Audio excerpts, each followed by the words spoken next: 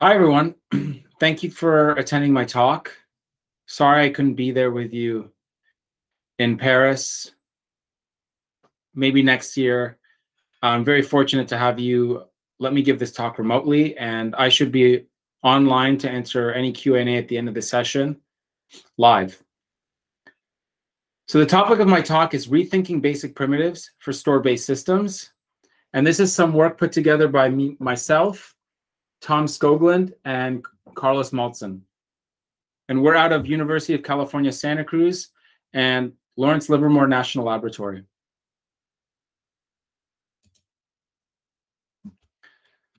So this talk's kind of a story, or maybe even a call to arms.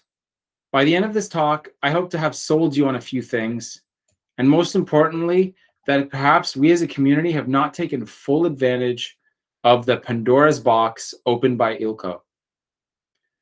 Actually, that analogy isn't that great, since Pandora's box, I believe, let out despair and pain in the world. Well, maybe that's a little bit what it's like to learn Nix, but all joking aside, what I meant to say is that Nix and similar store-based systems have ushered in this new paradigm, and they've unleashed a lot more opportunities than we've actually taken advantage of. I've included some fun dolly art here with the also prompt I gave. So yeah. I thought I'd start off with maybe a quick depiction and where were we prior to the invention of Nix? You know, maybe to many of you this won't be new, since this is obviously a Nix convention, but I wanted to set the stage for those that are still coming and that are new to Nix and maybe might watch this online. Well, up until Nix, the world has largely adopted shared libraries to solve a variety of problems. Shared libraries are great in that there is a single library on the system with which all others link against. That makes it incredibly simple and easy to upgrade libraries in the face of security vulnerabilities. In a world when bandwidth and storage are at a premium, coalescing onto a single file and shared library at a particular version was efficient. Of course, and perhaps this will ring true to many of you, and why Nix itself is so effective, sharing these libraries was incredibly risk-prone and a compatibility nightmare.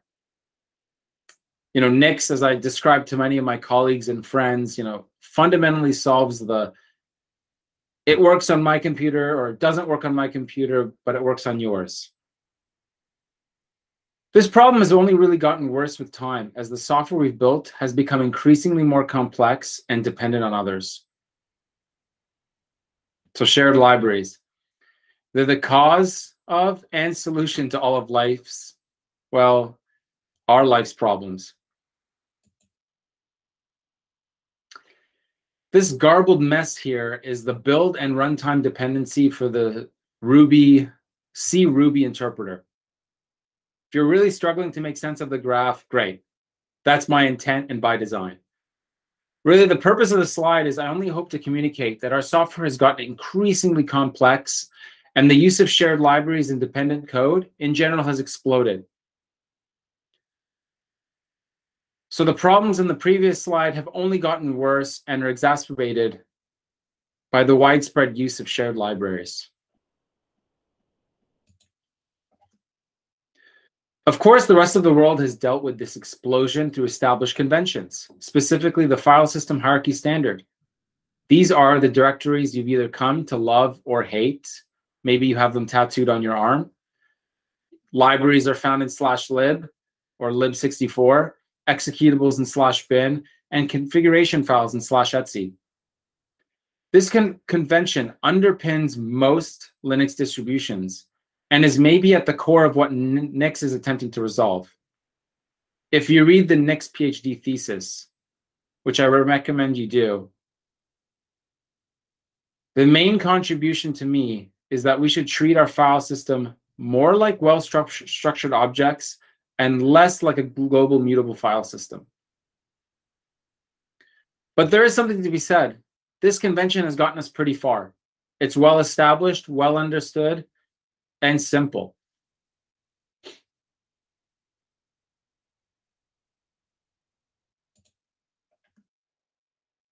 So hopefully most of us are familiar with this slide as we're at NixCon.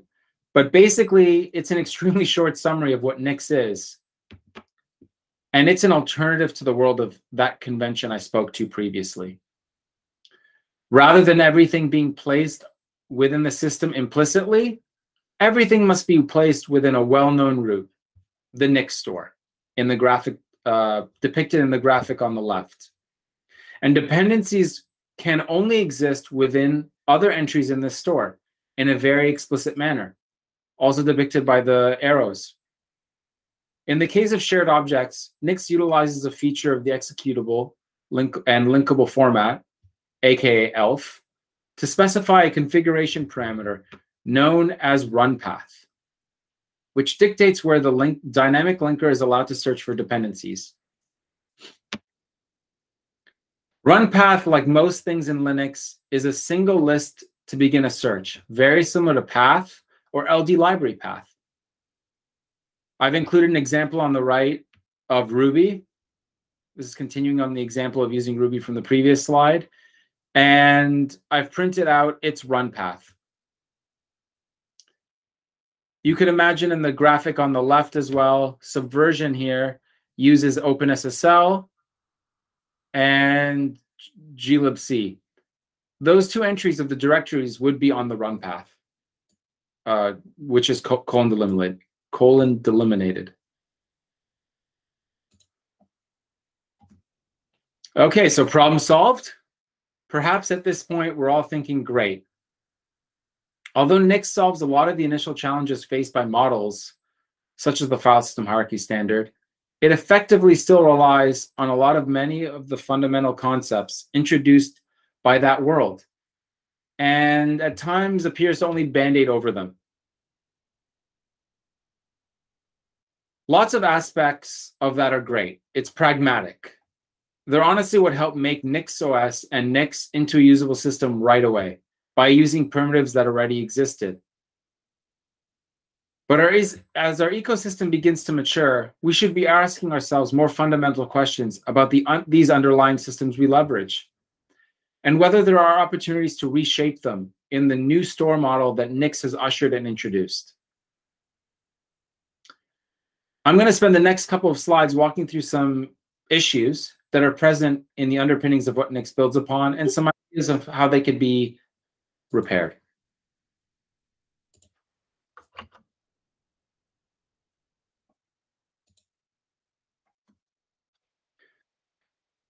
Shared issue number one. Shared objects are only loaded into memory a single time during traversal, usually based on their SO name. If a shared object has already been visited and is needed by another dependency, it'll be provided without a lookup. Great, that's an optimization. And it'll not raise a warning or error, however, if that library would not actually have been found. We found several cases through discovery and anecdotal data through our own work and experience where this happens in practice. The image I've put above here is one such example of a tool called dbwrap. You can see that libsamba debug samba 4 was, and that's where the arrow is pointing to, near the bottom, is a shared object that was loaded earlier. And the loader goes in breadth first order or level order. So it loads that first. So however, when it came to try to load it again, and that's the highlighted blue, it actually should complain that it cannot be found. And that's because its parent was missing the RunPath entry to locate it. The tool, however, runs fine because of that optimization of skipping trying to reload shared libraries we've already loaded. This issue is trying to expose the idea that although Nix aims to be incredibly reproducible and document all edges of our graph, it's possible to actually get to running software while still missing these edges.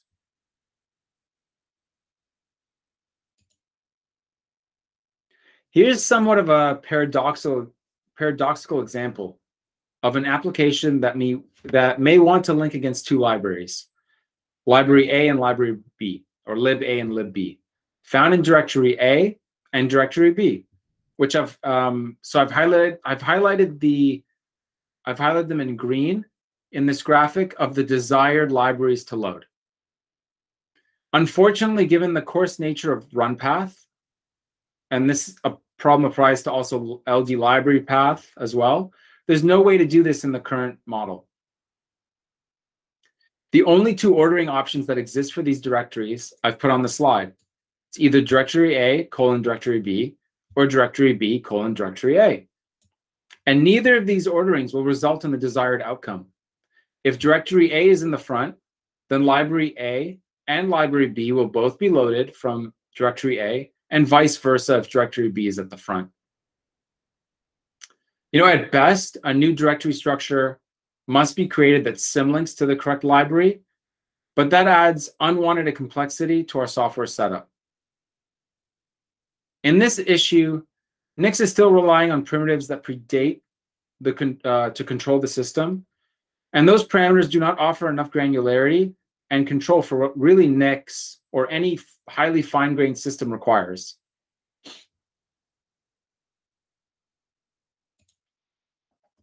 Another issue which has also been written about by the developers at Geeks are the needy executable binaries. Binaries have gotten a lot more complex, as I've discussed earlier, and the number of dependencies they rely on have gotten increasingly large. Here's a notable example, which many of us are familiar with. This editor, or maybe referred to as an operating system Emacs, has 100 dependencies found in 36 directories that comprise the run path. This provides a worst-case scenario where if all dependencies are found in the last directory, causes a lot of unnecessary file system calls. Hypothetically 3,600, as I've written on the slide. In practice, it's actually a bit less, however, still significantly high, 1,800 file system calls, which can be pretty disastrous if these paths are on a networked file system, for instance, and they have negative caching disabled. This is overall not a new problem, and traditional Unix systems employ something known as the LDSO cache, which stores the location of a library to its path on disk. Again, this was, however, designed as a system-wide cache and breaks down in a system such as Nix, where multiple variations of a library can exist. So that's about the issues present. Now I'm going to propose some solutions, some which we've implemented already, and some more as a call to arms or ideas I'm exploring. So the first idea is we've called Shrinkwrap, and it's the idea of flattening the graph and pointing all libraries to their absolute path. Again, the tool hoists all needed entries of the final binary to the top level. So I've shown a graphic here of the Ruby application, and it has a typical directed acyclic graph. And after the transformation, all the dependencies are duplicated at that first level and are now pointed to by their absolute path. Because of the caching and duplication in glibc, it means that all libraries are effectively loaded from deterministic locations and in a deterministic order at startup. We no longer have to rely on runpath or rpath for loading sublibraries, except for dlopen. This is great. Loading of needed entries is now deterministic and well-known, and we can avoid that costly lookup that I spoke to about earlier.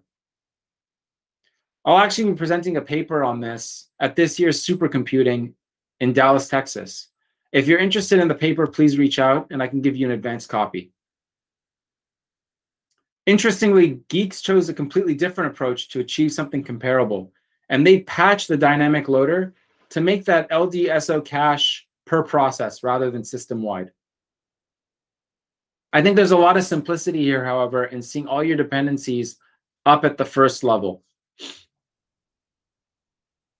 and avoiding any need of a cache. Here are some results of the experiment. I chose Emacs because the Geeks developers posted a blog post and used that as their experiment binary as well. The number of library dependencies needed by Emacs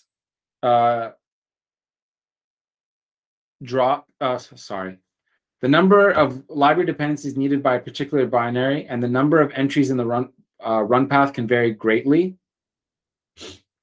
However, in the case of Emacs, we see the ideal drop after Shrinkwrap has been applied. So about that 1800 file system calls to open and stat down to 104. And the time reduction, and this was just done on my laptop, so it's in microseconds. However, we see a 36x improvement. Again, even though that was in microseconds, these times can be inflated on an NFS machine with cold cache. And these are time spent on every process startup, on every machine that's running Emacs in the Nix model. The bottom graph is of the Pynamic benchmark. It's a dynamic loading benchmark built basically exactly to measure this startup cost of loading many shared libraries. The experiment was performed on the machine where the shared libraries were in fact on an NFS server with a cold cache and negative caching disabled.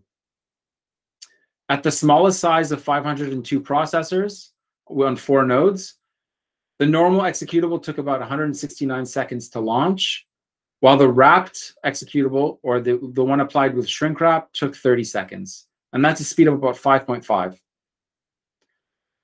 At 2048 processes, the gap widens to an improvement of 7.2 for a total time to launch of 344 seconds for the normal executable.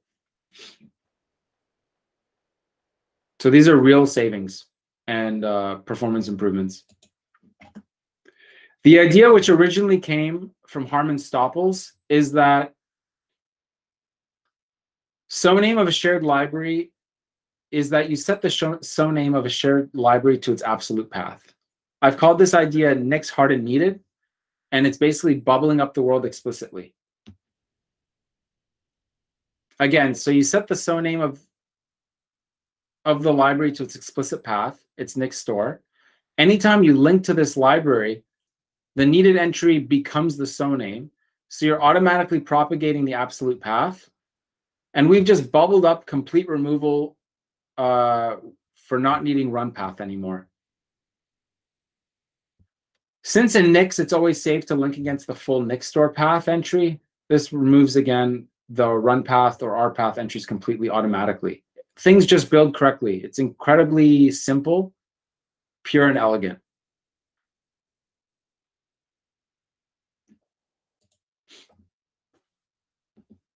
Here are some, now that we're getting into the ideas I am thinking about and don't, more call to arms, and I'd love to collaborate.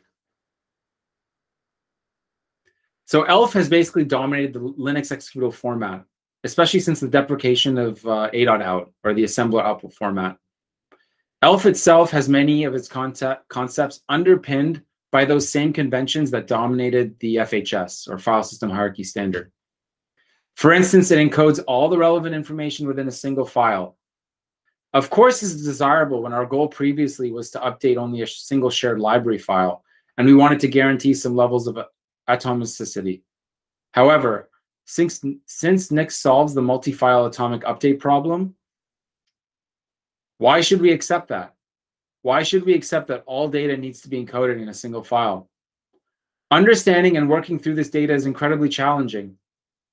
One only has to look at PatchElf, which was written by Nix for Nix, and which we rely on heavily, and the bugs against it to see the problem. I don't really know of what another layout could be. I give an example here where I basically just explode ELF into individual files, but maybe files isn't even a good abstraction. What happens if some of this information existed in a database, a SQLite database? Again, the fundamental idea here is Nix allows us to use a different loader. And it allows us to think much more deeply about these fundamental primitives and to eschew them. Finally, Nix needs its own dynamic linker. If we were to avoid using ELF, we basically need our own dynamic linker. Doing so opens, and maybe even our own executable format. Doing so opens a wide range of opportunities, areas of research, optimizations, and we won't be so constrained by the conventions that were placed before Nix was created. Writing a dynamic linker is no small feat, but Nix is primed to do this. Not only does it have an operating system distribution so we can make deeper changes if we need to, but the opportunity is here for us to also write one for the typical Nix distribution as well. I'm kind of ending my talk here with another Dolly image, and this was an oil painting of a dynamic linker for Nix. Clearly, it went very abstract. Yeah. Thank you, and that's my talk, and hopefully I see you live for some Q&A. Thanks.